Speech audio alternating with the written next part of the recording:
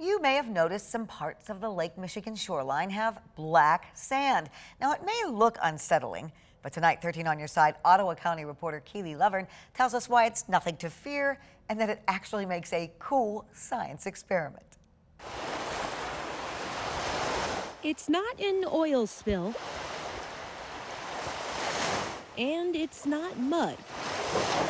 So what are these black streaks we see along the beaches? It's actually a pretty interesting regular part of our Lake Michigan sand. A part of the sand that separates itself when it meets a magnet.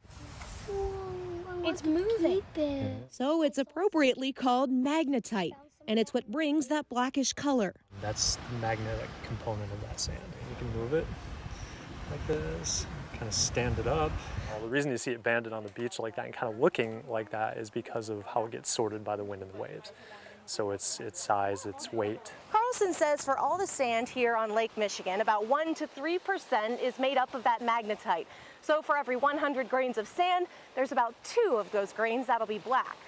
So what makes up the rest of our sand? It's predominantly quartz, probably 90% quartz, which gives it that color that we associate it with, that tan color. And the rest is a little less than 10% of the mineral called feldspar, mixing in those other colors. Do you see anything like reddish orange in there? Really? Yeah. If you look close? Carlson says magnetite isn't necessarily only found on Lake Michigan, but it's the unique sand mixture that makes it special to this body of water.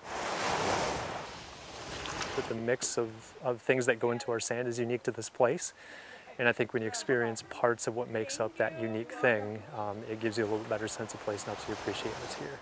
Reporting in Ottawa County, Keely Lovern, 13 on your side.